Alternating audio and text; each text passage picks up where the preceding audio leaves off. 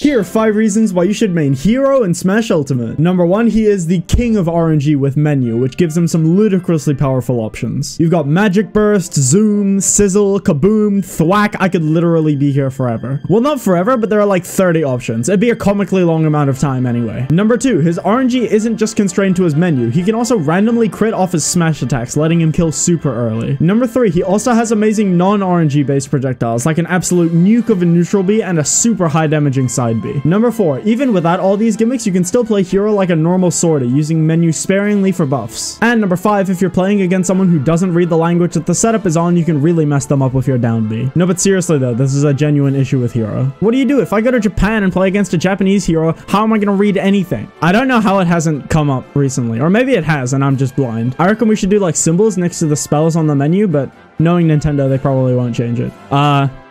Play Hero, he's fun.